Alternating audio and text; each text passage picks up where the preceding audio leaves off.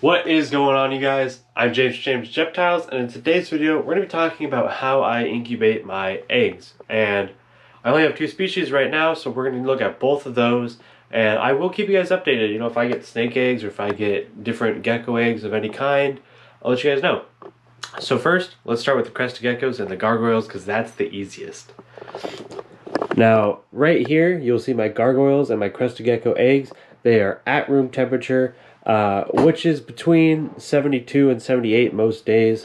Right up top, we have my two gargoyle eggs. Should be hatching any day. Possibly lily white eggs. A bunch of other eggs. Might be going a little bit bad. Good eggs. Good eggs. So these just chill here at room temperature. Most people will agree that that's how they should be kept. And you know, that's fine. It works just great. So let's move on to the leopard gecko eggs. So they are this number 3 right here. I have it to 82.5. This incubator is for females. So females are 82. Let me restart. Leopard geckos are sex determined by the incubation temperature. So same with fat tails. So if you want females, you incubate at 82. If you want males, you incubate at 88. And if you want a mix, you incubate at 85. Now I do 82.5 just in case it fluctuates a little bit, which it shouldn't, because you know it's summer. But you never know if you have those off days where it gets really cold. So this is the female incubator. So far I want to make all females. And I'll show you guys how I go about my eggs. So these ones, if the project is 0%, what that tells me is I want 0% of the eggs to be male. So I'll make them all female. So I write the project number, 1B, the date above the clutch. Is it good? Is it good? 2 good ones, right? Those relate today. Same with this one. You know, 0%, which means I want all females. And then just like that.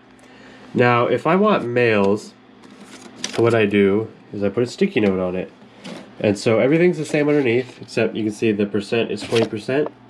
So what I'll do is I'll write down the eggs here, and I'll total it up to the side. So at the end of the season, you know, I'll make sure I'll make so many females and so many males, and I'll calculate it out. So if I want 20% to be males, that's 1 in 5. So if I have, you know, 10 good eggs and they're all female, I'll just make the next 2 male. Same thing with this project. I think this project's at like 15%. Yep. There's not a lot of total science behind that. It just depends if I want to make males. If I think I can hit better odds or darker males for my own projects, I'll give it some percent and, you know, try to hit a male. Or if it's a project where I'm looking for, I'm trying to hit, you know, like the Super Snow Black Knights and all that, I'm pretty sure it's like a really high odd one, because if I can hit that male, I can produce a lot more visual animals the next year, which in turn would equal a lot more return on my investment. So those projects have a lot higher male to female ratios. So that's it for today. That's how I incubate all my eggs.